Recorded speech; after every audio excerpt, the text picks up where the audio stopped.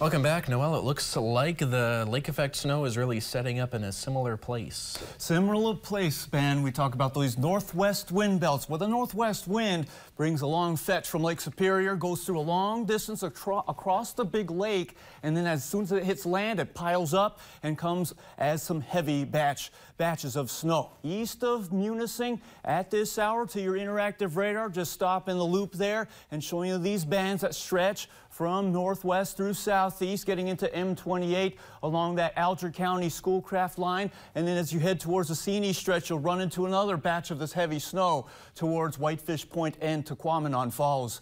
A live look at the M94 Alger Schoolcraft County line, Shingleton. Snow-coated roads there, visibility okay at the moment. We'll take you to our train on the M28. You see the white caps, these angry winter waves across Lake Superior along Autrain Beach, and the snow for the most part is light, but the wind, that'll have that drift around. You could be dealing with some areas of low visibility along this M28 corridor. 15 degrees currently in Autrain, a northwest wind at 17 miles per hour, sustained, gusting higher than that, and pressure is high, above 30 inches on the barometer. Snowfall reports, again, this is from earlier this morning, so updates will come as they're available. 5.5 inches of snowfall, the highest reports around the Herman area, Baraga County, and Forest Lake, Alger County. Peak wind gusts. Look at the 68-mile-per-hour wind gusts over Minneapolis Shoal. You would think Lake Superior. This is actually over the Bay of Green Bay.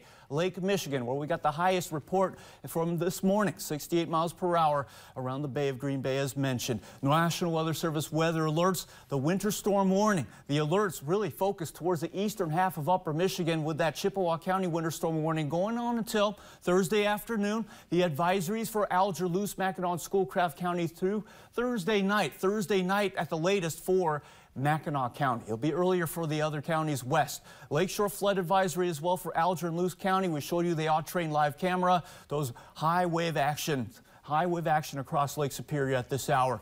Travel impacted mainly towards eastern upper Michigan. There's going to be some snow showers across the Lake Superior shore, even over west and central, but over the eastern UP, moderate to heavy snow and whiteouts possible, and power outages as well. Chippewa County, over 100 customers out of power at this hour. Tree damage can't be ruled out, and again, we mentioned the lakeshore flooding along Lake Superior.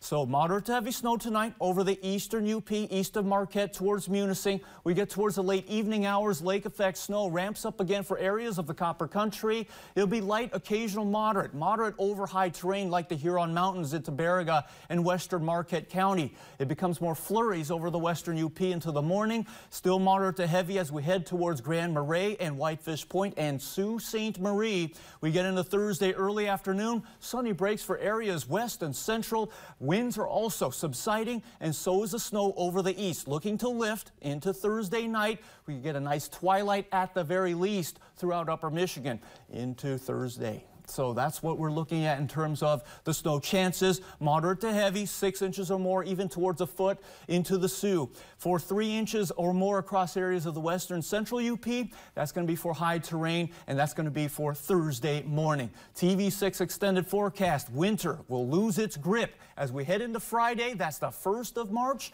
Sunshine and some warmth with 50s over the west, and then becoming more widespread into Sunday, and then some spring showers for the weekend and early next week. Ben, what a turn of events to come. Oh, yeah. Thank you, Noel. Kevin?